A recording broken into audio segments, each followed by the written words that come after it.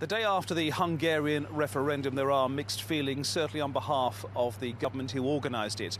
They had an overwhelming majority backing their stance, which is very much against the EU quotas on the resettling of refugees. However, not enough people turned out for it to be legal under Hungarian law.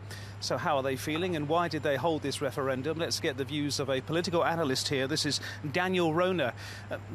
Daniel, let me put that question to you. What were the aims of the government precisely with this referendum? Well, the government had several aims. First of all, it aimed to dominate the political agenda. The migrant issue is very good for them. Most of the voters agree with the government. As long as it dominates the political agenda, it's beneficial for the government. And also, they wanted to send a strong message to Brussels that the Hungarian peoples are behind them. Bearing in mind that Hungary voted in a referendum to join the EU and, like many other countries, receives many benefits, many financial benefits, how can they be so opposed to the EU on this issue? Surely it comes with the territory. Yeah, they oppose the suggestion of the EU, the quota. But it doesn't mean that they want to leave the EU, just as Britain did. So the overwhelming majority of the Hungarian electorate, they strongly in favor of the EU membership of the country. And that's one reason why the government doesn't even consider the possibility of leaving the EU. The other is the subsidies. Hungary needs the subsidies of the EU.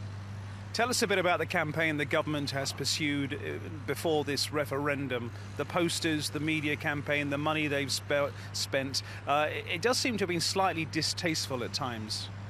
Well, if you look at the result, you can say that the majority of the Hungarian citizens agree, because a year ago, when they built a fence, even the opposition voters approved the government's action.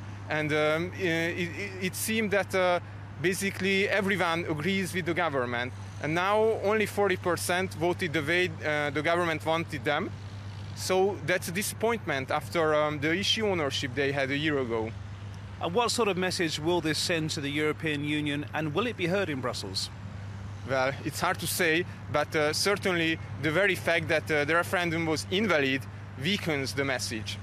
OK, Daniel Rona, thank you very much indeed for your views. So as Daniel was saying, and as we've been saying, very much mixed feelings on the ground in Budapest, where the government won the vote overwhelmingly but didn't get the legal mandate they required for it to become law in Hungary. Back to you.